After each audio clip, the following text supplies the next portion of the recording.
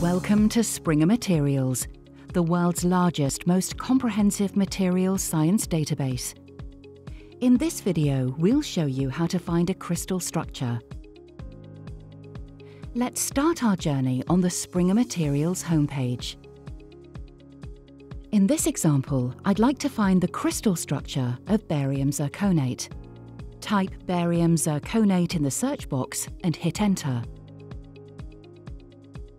What you see is a list of all results covering barium zirconate, no matter which property you're looking for. To refine these results, select Crystal Structure from the Properties list on the left-hand side. To do this, you can scroll through the list or type Crystal Structure under the Properties box. After refining by property, you end up with 51 results. Click the first result to open. Here you have an overview of the compound and some general information about this dataset. For computational applications of crystal structure data, a convenient way to download CIF files is available in the upper left corner. Click Download Data CIF.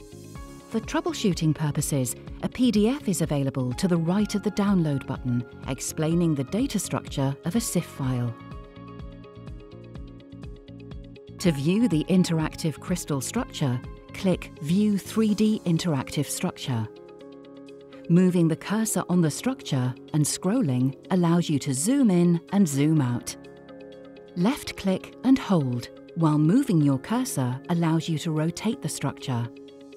You can also toggle between unit cell and multiple unit cell view. Click More Options to select distance measurement or angle measurement.